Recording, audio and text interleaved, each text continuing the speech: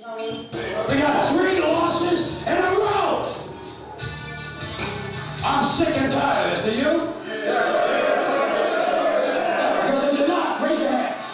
Come on. If you're going to act like a loser, raise your hand. I was a great football player. But nobody gave me a time or a day or a season to let my shoulder heal. And then they just traded me out of it. That's right. You go ahead. Blame everybody but yourself, Willie. Whatever.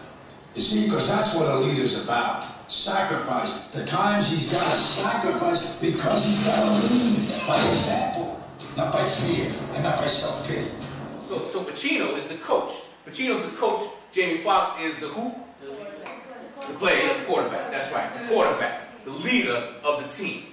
Okay, but Pacino is the ultimate leader, right? Because the coach is supposed to be the one that's leading the entire group, right? Does that make sense? Right? But on the field, there's a quarterback in charge, right? Just the same way in the defense, there's somebody in charge on the defense as well, calling those shots. And some of the quarterbacks don't do what the coach says, right? Yeah, and that's Jamie Foxx. Sometimes he goes going what they call going against the grain. Same way that y'all do when y'all at home. Would you take out the garbage? I'm not taking it. Please, I'm not trying to get it.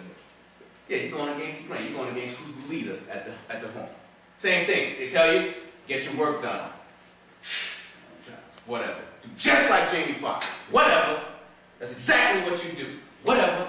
At some point in time, everybody in this room has used the word whatever. Use that word? Raise your hand. I know that's right. I know that's right. You never use that word? You trying to tell me you never use that word? You trying to tell me you never use that word? Let me find out. Look at that. They clap you today. What? They clap you today. You understand? Because that's what they blow you up, man. But understand that that's how we have been trained. That's how you've been trained to act. And you what they call perpetuate that behavior. You perpetuate that behavior. And when you use that behavior, that's when the people that are up here teaching, that's when they start slotting you. That's how they start slotting you. Oh, this is how they are. And they put you in this category. Oh, this is how they put you. All right, buddy? She's a teacher. She's a professor.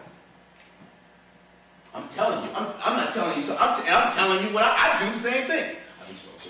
Okay, we start peeling off. Okay, this one want to do. Okay, this one don't want to do. This one sometimes wants to do.